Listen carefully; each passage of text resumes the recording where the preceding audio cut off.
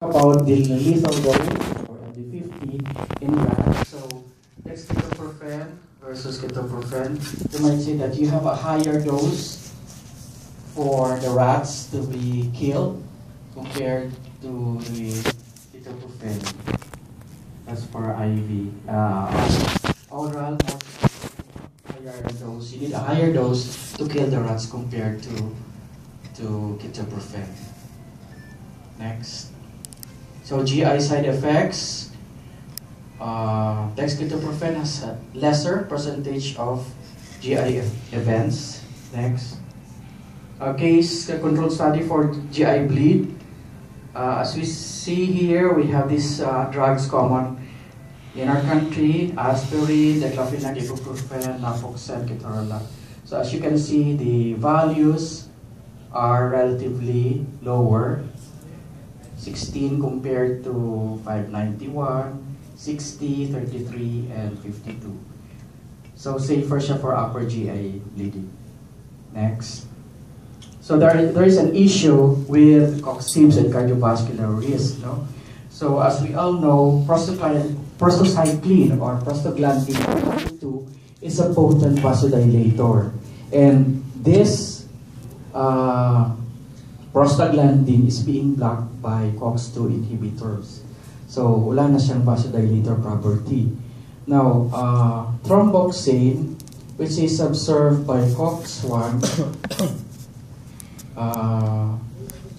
is also a pro-aggregant and vasoconstrictor. So, if you do not block the COX-1, you have more thromboxane and more platelet aggregation and vasoconstriction, and this lead to cardiovascular events. So that's why in the first batch of coxibs, like ropicoxib, they pull it out because of higher incidence of cardiovascular events like myocardial infarction. So that we can say that COX-2 are not really safe. Next. As far as cardiovascular events.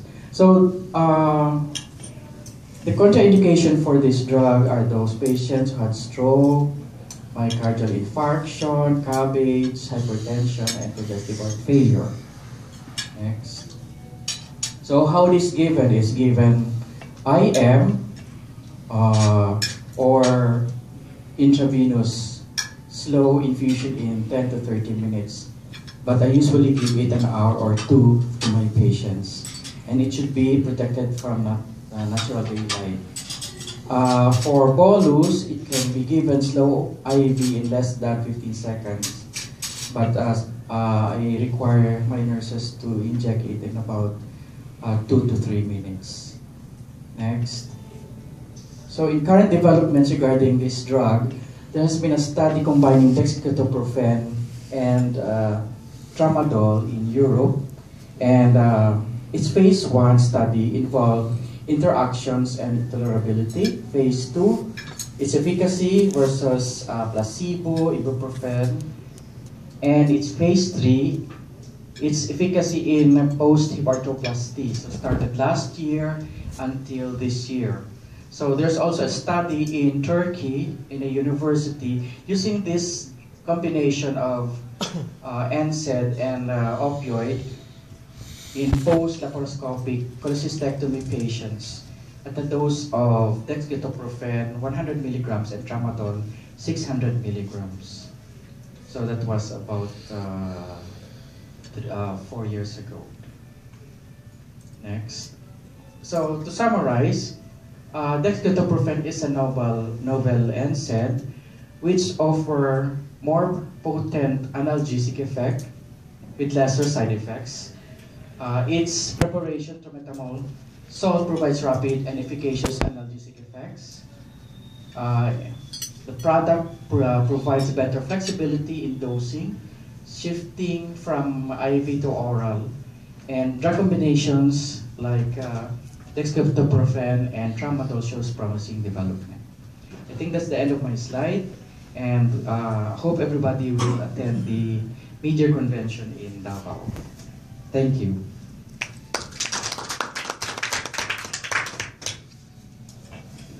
Bo, ikaw mag-moderate. Bod? Ang dosaging ng ang test. The recommended dose for IV for post-op is 50 milligrams QA. So, but my practice is before closing. For example, if the patient has received a neuraxial block, no, spinal or epidural, I usually inject it IM because my practice before was I mix dexketoprofen with oxytocin sa mga CS. Tapos somebody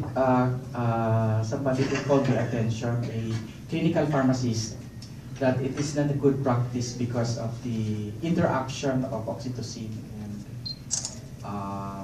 yung dexketoprofen.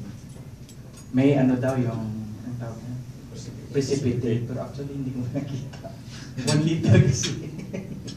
But it's not good practice. So I shifted my practice from incorporation to IM.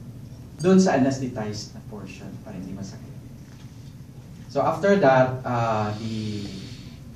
I take note of the time given, then count 8 hours after for the next dose.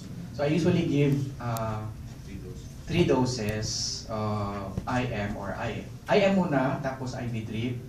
After that, shift to oral. The oral is 25 milligrams QA, 1 hour prior to meals. Yes? Is there a big difference in its efficacy if it's given by IV bolus or by IV infusion? I mean, Efficacy? yeah. As far as efficacy is concerned, it's the same. So why is there a brouhaha about IV bolus for 50 minutes and... It's because of the pain. When you give the dexketoprofen IV, if you do it fast, it's painful. Well, if you give it at the OR setting where the patient is sedated, practically the patient will not feel any pain. Of course, this can be experienced in the ward or in the room. Yes.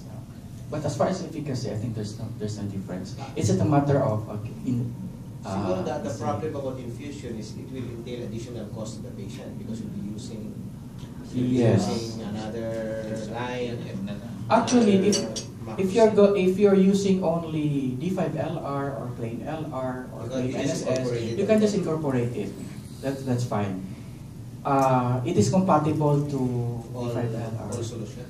I'm not sure if it is all, but in its product literature, it's compatible with D5LR or plain LR or plain NSS. Compatible? Yes, compatible. Yes.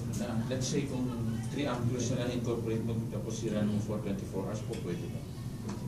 Or every 8 hours talaga mo? To run in 24 hours, yes. Po pwede. Ang problema na nun, baka magpaslip. Yun, make sure that you regulate it exactly. Or ibang ano eh? Yes. Maganda. Yes, pwede. Can you incorporate it with tramadol? Yes, they are compatible. They're compatible. Yes. There has been studies in Europe that they did a compatibility test with tramadol and it's compatible. Compatible pag pinagsama sa isang Yeah. body. About with oxytocin. Yun, in-question ako bakit ako naglagay ng oxytocin. Pero we tried it,